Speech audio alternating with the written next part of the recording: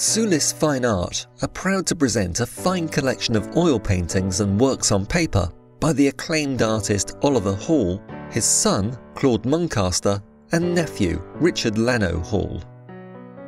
British-born Oliver Hall was a revered landscape painter and printmaker with a preference for rugged moorland and Spanish subjects. Hall studied at the Royal College of Art and travelled extensively in Spain, France and Italy.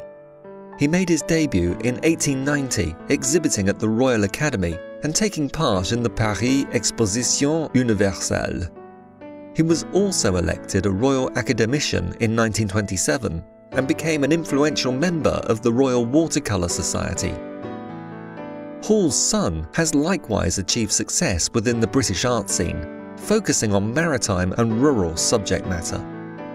Muncaster worked as a camoufleur during World War I, after which he painted for the royal family, eventually becoming the president of the Royal Society of Marine Artists.